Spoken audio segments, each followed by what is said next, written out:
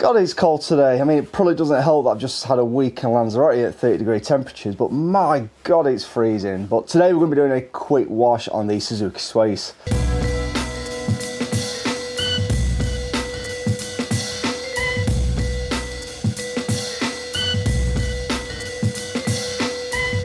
Hi, so welcome back, and at the time of recording this it's January, hence the very cold weather, and you're watching this now at the end of February. We're just coming up to springtime, so hopefully some good weather to come. Anyway, you may remember back in November we went down to KDS and we did a full detail on the Sways with Gtechniq products, giving it a coat of Crystal Serum Ultra at the end and some XOV4. And as I said, we'll do a year-long diary. So this is now the second month in, and everything was done, let's say, in November, and at the time of recording it's January. So yeah, this is wash number 2 on the Sways. And today we're going to be focusing mainly on the citrus all-purpose cleaner. So you may remember last month we did a bit of a product highlight on the citrus foam.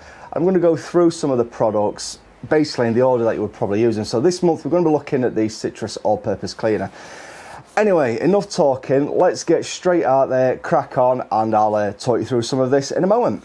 So before we get into the detail then and talk about the W5, I just want to show you the water behaviour after a month's worth of dirt on the car. As you can see, we're still getting a lot of beading and sheeting on the uppers. It's just the lower parts that we're struggling to see any water behaviour, and that is simply because of the thick layer of grime on there, which the citrus cleaner will make light work of.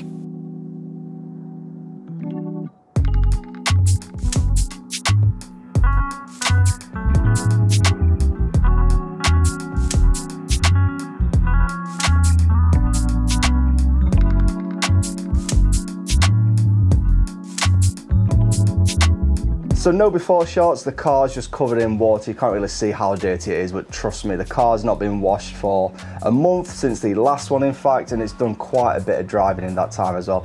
So it is actually quite dirty. And once again, I'm not really going to be touching the wheels. I'm going to be leaving those for next month, when we're probably going to look at the iron and general fallout remover.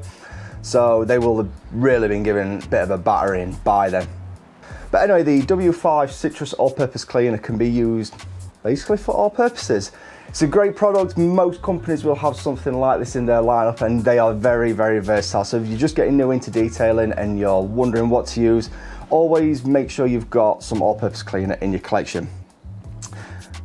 The W5 Citrus All-Purpose Cleaner from Gtechniq then is biodegradable, and it removes road grime with ease and can be used for many other purposes, for engine cleaning all the way up to cleaning your carpets and everything in between. So you can dilute this as well. You can use it neat, as I say, for something like engine degreasing, or if you've got really stubborn marks on the wheels or in the arches, something that you've neglected for some time, use it neat. You can dilute it down as low as 10:1 as well for softer removal. So maybe some light soiling on the carpets, cleaning your rubbers and trim work every month. Yeah, you'd go with that. And then you can go in a halfway at like a 5:1 mix for grime. Let's call it grime. So you probably spray that all over the lower parts of the car, particularly over the winter, just to soften up the grime before you apply some citrus foam over the top of that. Once you've applied it to the areas, just let it sit and dwell for 3 to 5 minutes, and then if you need to, just agitate with a soft bristle brush or a microfiber cloth. It all depends on the purpose you're using it. So in this instance here, I'm cleaning the door rubbers and the trim work. I will just go round with the 10:1 mix and a nice soft brush to make sure you don't scratch any of the surrounding paintwork, but that you also get away any crud that's embedded into those door rubbers. So once again, I'd just like to say thank you to Gtechniq for sending out these products to basically keep on top of this car and maintain it. As I say, this is a year-long diary. If you're enjoying this kind of content, don't forget to smash that like button, and leave a comment below as well if you think I should do more of these kind of videos, or is there anything else in particular that you would like to see. Anyway, enough about the W5 Citrus All-Purpose Cleaner. Let's carry on with the wash stage and check out the after shots, because as I say, that's what we're here for. We're doing a diary. We're going to be doing a real world diary on this and just making sure that these coatings do last. So yeah, let's crack on with the rest of the detail. Here I'm just showing you the water behaviour after just the W5 Citrus Cleaner. Stupidly, I forgot to get a shot of the lowers at this stage, but trust me, at the end, after we gave it a wash, you'll see how it's all come back to life, so make sure you stick around to the end of this video. Also, if you are enjoying this, make sure you hit that like button and don't forget to subscribe.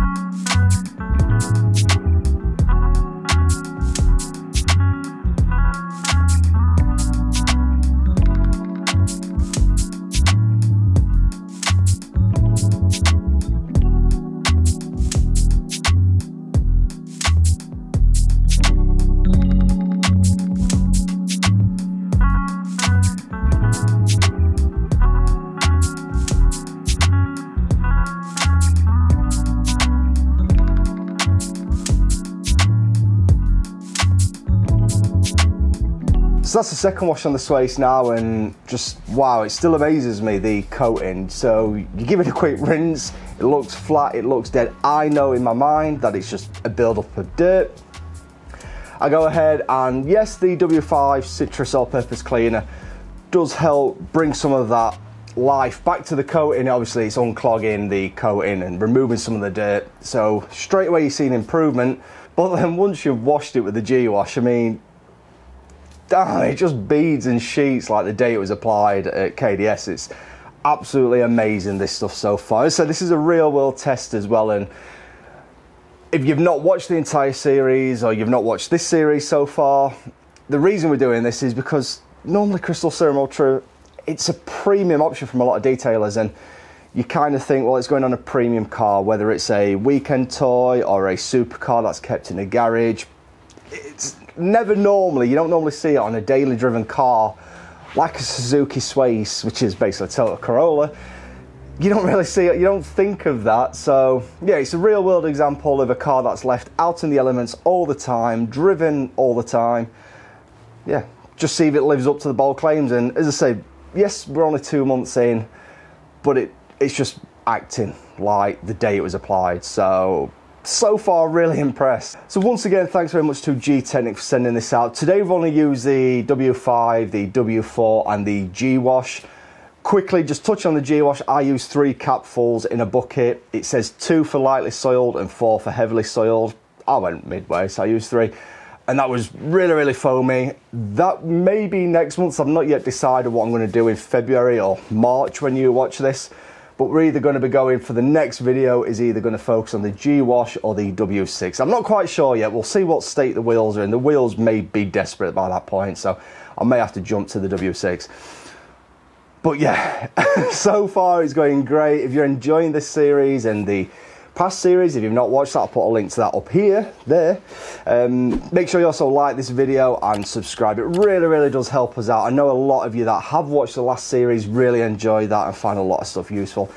Be massively appreciated if you could share that as well, whether it's on Reddit, your Facebook, your Instagram, wherever you go. Yeah, share it. It really, really does help us out. Anyway, that's it for now then. So as I say, if you enjoyed this, smash that like button. I'll put a subscribe icon around here and a couple of videos down here that I think you may enjoy. So yeah, we'll see you next month for an update on this, and we'll see you next week with another regular video.